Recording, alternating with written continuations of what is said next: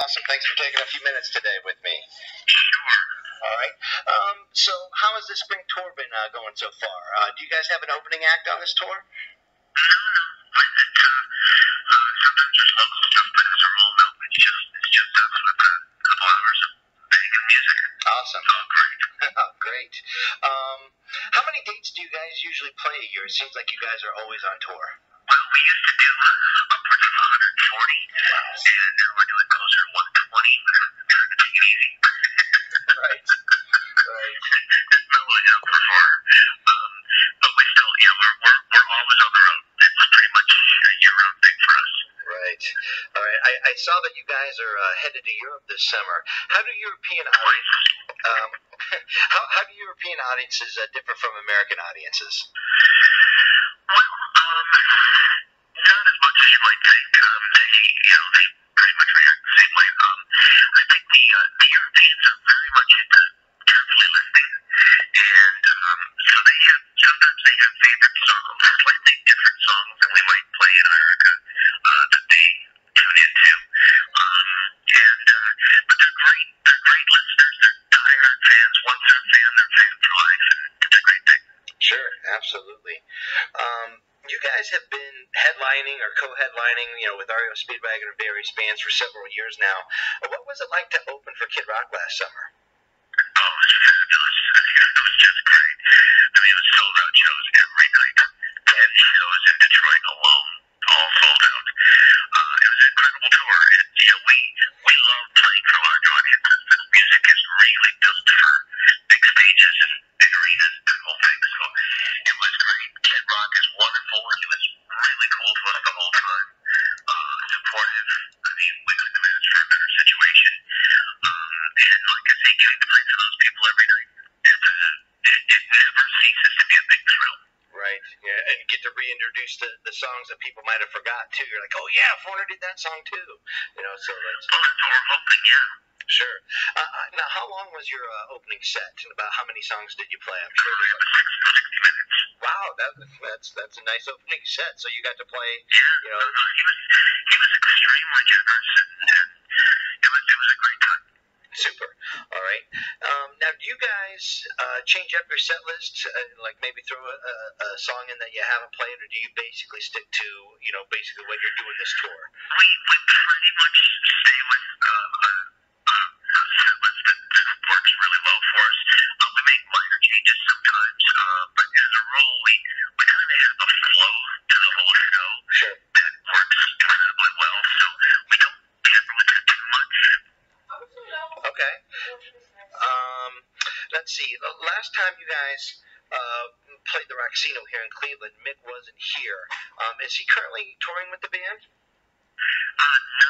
will be at the next time in Cleveland, but he goes in and out, shows he plays and the ones he doesn't.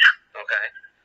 And the guys are, obviously you guys are okay with that. Obviously he's still, the main leader of the band, but of course. is it a health issue, or is it just, he just does what he feels like? I'm just curious. Well, it's what it is he just, he's in great health, but nobody wants to take any chances. So, they're probably a little extra cautious, but because the band is working so well, even when he's not there, he can afford to do that, and it works. Good. All right, very good. Are there any plans to record new music? Not immediately, no.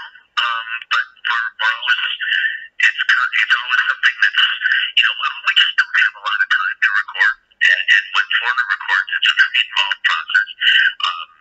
So, it's a question of making the time. Hopefully we can do that, because we're always thinking about it. Right. Okay. Super. I thought the last record you guys did with the new stuff was great. So. Thank you. Sure. Now there has been talk of Lou and Mick possibly getting back together, along with some other original members for a 40th anniversary tour. What are your thoughts on that? My thoughts are, I hope it happens. I think it'd be great. It would be in addition to what we're doing if it happens. Right. There's no concrete plans yet, but I know Mick and Lou are friendly, so I'm hoping it happens. I'd love to see Lou come out and do a few songs. I think that would be just spectacular. Sure. I think I'm a big fan of Lou, and I think the fans would go crazy for that. Both Lou and Mick recently got inducted to the Songwriters Hall of Fame. What are your thoughts of Foreigner possibly getting to the Rock and Roll Hall of Fame? I mean, they certainly have the record sales and the hits and the longevity. I do very little thinking about that. I mean, I think if it happened, it'd be great. I wouldn't anticipate our version being inducted, but I certainly would love it if the original band was inducted. I think that'd be great. And I hope it happens. But I don't spend a lot of time thinking about it because Foreigner was never a hip band. It was always more about the people and about record sales than it was about being hip and everyone liking it and all that kind of thing. So, which kind of makes it a little more difficult for the Rock and Roll Hall of Fame side of things. But we'll see. I mean, I think it would be very, very well deserved, and so hopefully someday. Sure, absolutely. Now, you've been in Foreigner for over 10 years now. How was that transition going from Dokken, a little bit more hard rock, to Foreigner, who was actually considered hard rock when they first started? But, how did you make that switch? Well, not as difficult as you might think, because bands like Dokken, we looked at bands like Foreigner, which was hard rock with great songs and great melodies.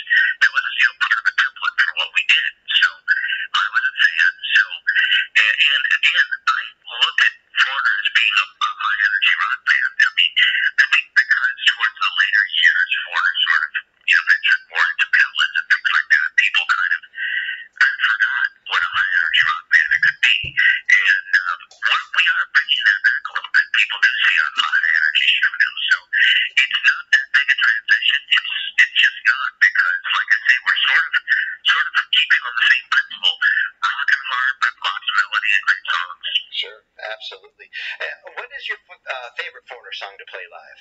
I don't have a specific favorite. There's so many songs that I love.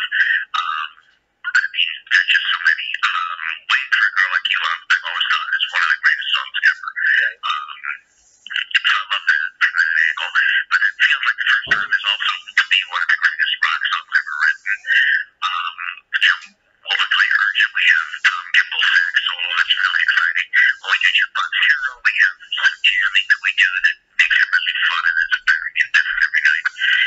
So, as far as favorites, it's really hard. It's almost like asking me which one of your children you like the best. Sure, I understand, totally. Right. They're not my children. I'm just babysitting them. There you go. That's a great analogy. When you're not on tour, which doesn't seem very unlikely because you're always on tour, but what do you like to do in your spare time to kind of unwind? What do I do to unwind? Yeah. Believe it or not, I have an amazing recording studio built on my property. And I love to record. I love to write and record and do music on my downtime. I love music. I'm a big fan of music, and it's the passion in my life. Other than that, I have my family, my 11-year-old daughter, she and I just, we love to do things together, do projects and whatnot. Sure. So, it's basically my studio and my family. Great. That's a full-time job in itself, for sure. Now, you were in the movie Rockstar with Mark Wahlberg. Do you have any other acting aspirations? And how was that experience? Well, it was a great experience. But,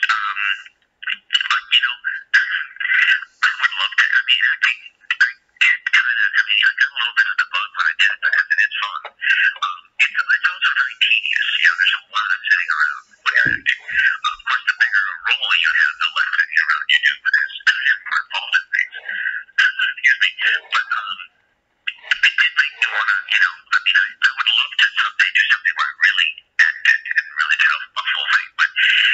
But having said that, that's a whole other profession, and it's not the kind of thing you just say, hey, I think I'll be in a movie tomorrow. Right, exactly.